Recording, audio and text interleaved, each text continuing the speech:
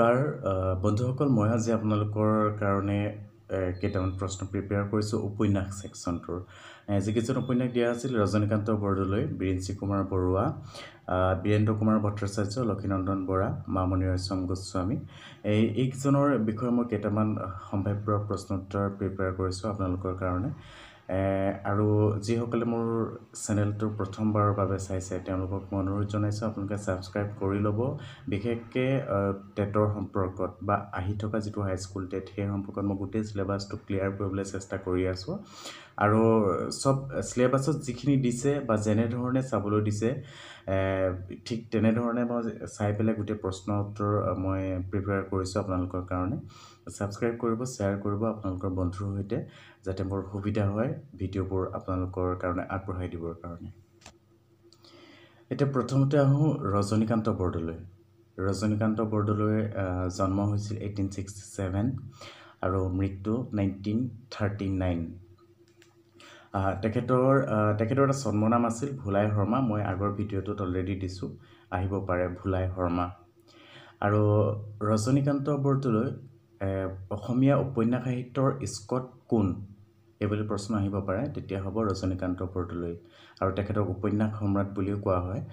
আচলতে স্কট বুলি কোৱাৰ কাৰণটো হ'ল তেওঁ কলিকতাত যেতিয়া পঢ়ি আছিলে তেওঁ ইংৰাজী সাহিত্যৰ ছাৰ ৱাল্টাৰ স্কট আৰু বাংলা সাহিত্যৰ বংকিম চট্টোপাধ্যায়ৰ উপন্যাসৰ লগত পৰিচয় হৈছিল আৰু ছাৰ ৱাল্টাৰ স্কটৰ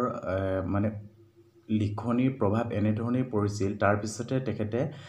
এলানি উপন্যাস লিখাৰ সিদ্ধান্ত লৈছিল আৰু সেইকাৰণে তেখেতক আচলতে স্কট অসমীয়া সাহিত্যৰ স্কট বুলিয়ে জনা যায় দ্বিতীয় প্ৰশ্নটো মিৰি জীয়ৰী উপন্যাসখন কোন শ্ৰেণীৰ উপন্যাস মিৰি জীয়ৰী এখন 1894 হয় কোন শ্ৰেণীৰ উপন্যাস সামাজিক উপন্যাস বা জনজাতীয় জীৱনভিত্তিক উপন্যাস 3 নম্বৰ প্ৰশ্নটো জংকী আৰু পানী ৰজনীকান্ত বৰদলৈ কোনখন উপন্যাসৰ চৰিত্ৰ এইটো হ'ল মিৰি জীয়ৰী 1894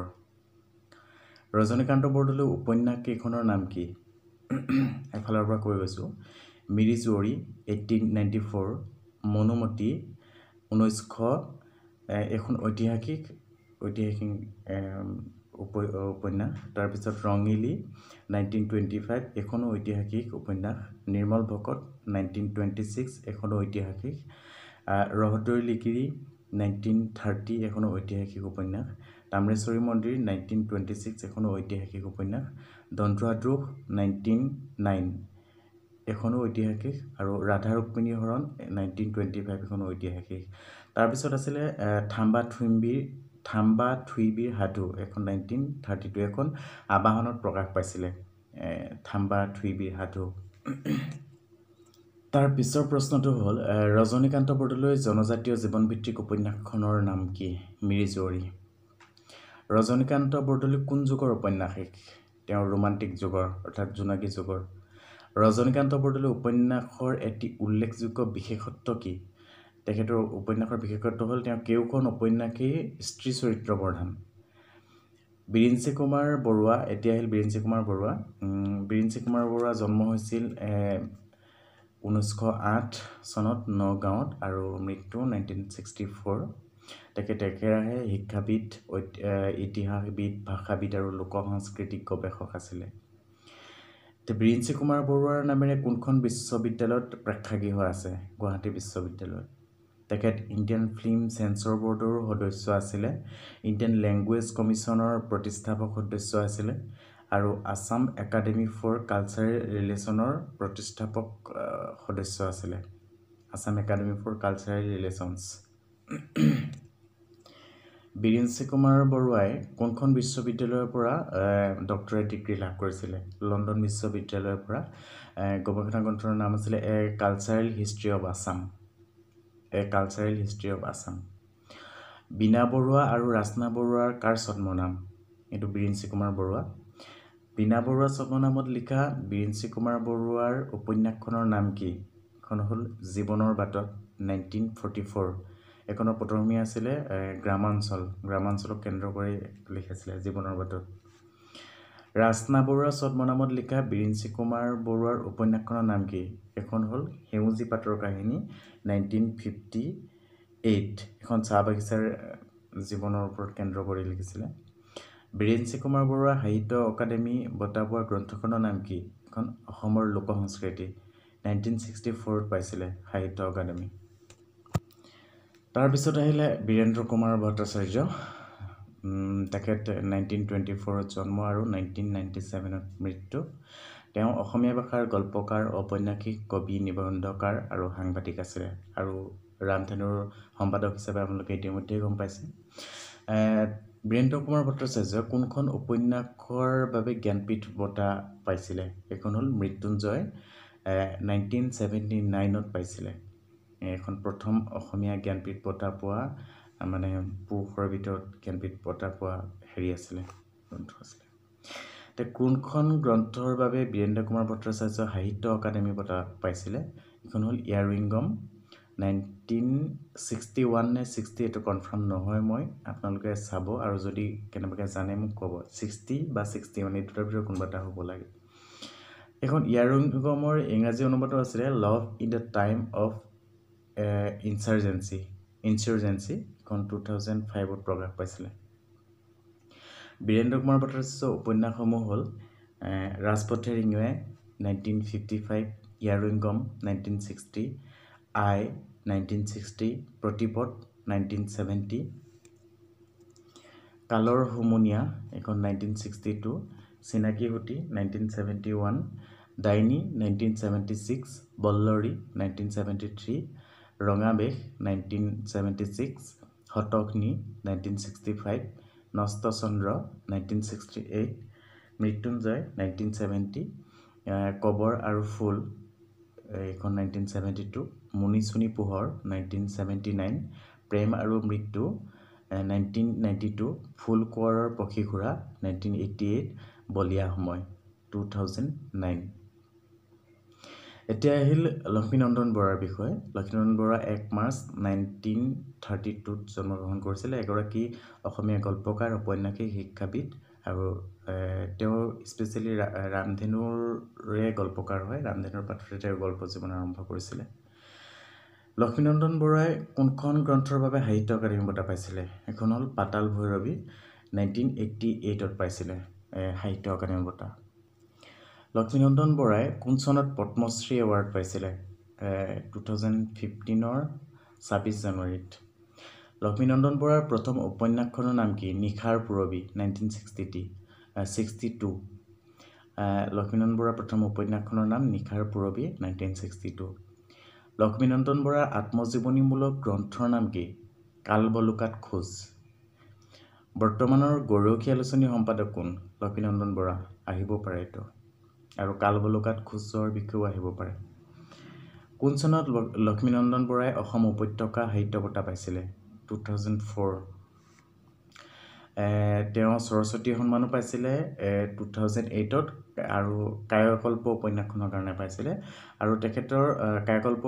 উপন্যাসখন কল্প বিজ্ঞান ভিত্তিক আছিলে গংগা চিলনীৰ পাখি কাৰ ৰচনা লক্ষ্মীনন্দন বৰা এইখন তেখেতৰ এখন খুব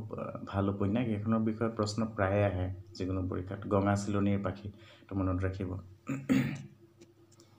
এতিয়া হ'ল লক্ষ্মীনন্দন বৰাৰ উপন্যাসবোৰ হ'ল নিশাৰ পূৰবী 1962 গংগা চিলনীৰ পাখি 1965 মাটিত মেঘৰ ছাঁ 1970 পাতাল ভৈৰৱী 1986 বিপন্ন সময় 1988 কাল ডিঙৰাৰে পাৰ এখন 1988 গণেশগুৰি 1988 হিয়াত তীৰে বিৰাই 1993 জাকেৰি নাহিকে উপাম 1994 মৎস্যকন্যা 1995 হেহি কোনো নিধি 1997 মেঘত মাদল বাজে 1999 কায়কল্প 2002 চতুৰংগ 2003 তেজস্বিনী আৰু অন্যান্য 2003 হেহি সব্যসাচী 2014 উত্তৰ পুৰুষ 1970 বলুকাত বিজুলী 1969 দহন দুলৰী তাৰ পিছত আহিল মামণি ৰয়ছম গোস্বামী তেখেত 1942ত জন্ম আছিলে আৰু 2011ত তেখেতৰ মৃত্যু হৈছিলে মামণি ৰয়ছম গোস্বামীৰ প্ৰকৃত নাম কি আছিলে ইন্দিৰা গোস্বামী তেওঁৰ মামণি ৰয়ছম গোস্বামীটো ছদ্ম নাম আছিলে ৰামায়ণী সাহিত্যৰ গৱেষক কোন আছিল ৰামায়ণ সাহিত্যৰ গৱেষক আছিল মামণি ৰয়ছম গোস্বামী তেখেত তুলসী দাসৰ ৰামচৰিত মানসৰ মাধৱ কন্দলীৰ ৰামায়ণৰ এটা মানে তুলনামূলক অধ্যয়ন কৰিছিলে তেখেতে দিল্লী বিশ্ববিদ্যালয়ৰ আধুনিক ভাৰতীয় ভাষা বিভাগৰ অধ্যাপক হিচাপে অৱসৰ লৈছিলে কোন চনত মামণি ৰয়ছম গোস্বামীয়ে জ্ঞানপীঠ বঁটা পাইছিলে 2000 চনত কোন চনত সাহিত্য একাডেমি বঁটা পাইছিলে মামণি ৰয়ছম গোস্বামীয়ে 1982ত মামণি ৰয়ছম গোস্বামীয়ে কিমান চনত স্নাতকোত্তৰ ডিগ্ৰী লৈছিলে 1963ত গুৱাহাটী বিশ্ববিদ্যালয়ৰ পৰা মামণি ৰয়ছম গোস্বামীৰ আত্মজীৱনীখনৰ নাম কি আধা লেখা দস্তাবেজ বৃন্দাবনৰ অভিজ্ঞতাৰ ভিত্তিত ৰচিত মামণি ৰয়ছম গোস্বামীৰ উপন্যাসখনৰ নাম কি নীলকণ্ঠী ব্ৰজ এখন খুব ভাল উপন্যাস ইয়াৰ এটা চৰিত্ৰৰ কথা সৌদামিনী এইটো আহিব পাৰে পৰীক্ষাত মামণি ৰয়ছম গোস্বামীৰ স্বামীৰ নাম কি আছিল মাধৱেন ৰয়ছম আয়েংগাৰ মামণি ৰয়ছম গোস্বামীৰ উপন্যাস কেইখন হ'ল চানাবৰ হুট 1972 দতাল হাতীৰ উৱে খোৱা হাওদা 1988 মামৰে ধৰা তৰোৱাল আৰু দুখন উপন্যাস 1980 তেজ আৰু ধূলিৰে ধূসৰিত পৃষ্ঠা 1994 দাসৰথীৰ খোজ 1999 ছিন্নমস্তাৰ মানুহটো 2001 নীলকণ্ঠী ব্ৰজ 1976 ঠিক আছে আজিলৈ উপন্যাসৰ মই এইখিনিয়ে দিলোঁ সম্ভাৱ্য প্ৰশ্নোত্তৰ কাৰণ উপন্যাস কেইখনৰ বিষয়ে এনালিটিকেল যেহেতু একো নাহে MCQs হয় MCQsৰ তেওঁলোকৰ এইখিনি বিষয়ে মোৰ মতে আহিব বুলি মই ভাবোঁ স্পেচিয়েলি আপোনালোকক এইখিনিয়ে দিলোঁ আপোনালোকৰ নিশ্চয় সহায় হ'ব বুলি মই ভাবিছোঁ আৰু যদি সহায় হয় তেতিয়াহ'লে চেনেলটো ছাবস্ক্ৰাইব কৰিব শ্বেয়াৰ কৰিব কমেণ্ট কৰি জনাব আৰু যদি কিবা ভুল দেখা পায় তেতিয়াহ'লে লগে লগে কমেণ্ট কৰি পেলাই জনাই দিব মই কাৰেক্ট কৰিবলৈ চেষ্টা কৰিম ধন্যবাদ জনালোঁ ইয়াৰ পিছত মই হয়তো কবিতাৰ ছেকশ্যনটো গোটেই কবিকেইজনৰ একেলগে মই কুৱেশ্যন আনচাৰ দিবলৈ চেষ্টা কৰিম কাৰণ গোটেইখিনি মানে পৰীক্ষাৰ আগতে গোটেইখিনি মই প্ৰশ্নোত্তৰ যদি দিব পাৰোঁ চিলেবাছ ৱাইজ তেতিয়াহ'লে খুবেই মোৰো ভাল লাগিব ধন্যবাদ জনালোঁ